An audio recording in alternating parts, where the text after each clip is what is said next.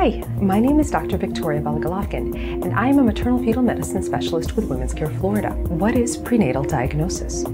Your doctor may perform an ultrasound or a screening test to look for genetic abnormalities like Down syndrome. Sometimes those screening tests, unfortunately, can come back positive. Your doctor will refer you to a high-risk pregnancy specialist. We will then take a closer look at the baby. We typically perform an ultrasound in the first or the second trimester and really take a good look at the baby's structural anatomy. We will then talk to you about the findings. Combining that with your screening test, we can then talk about additional testing. We can offer you more invasive testing, such as chorionic villus sampling or amniocentesis.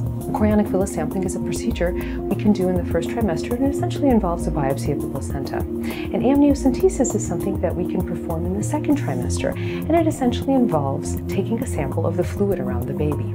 We can then obtain definitive genetic information. For example, we can exclude things like Down syndrome, but we can also look for additional genetic information that may be potentially abnormal. Although they are referred to a high-risk specialist to further evaluate their baby, couples should feel reassured that in the vast majority of cases, that invasive testing will come back normal.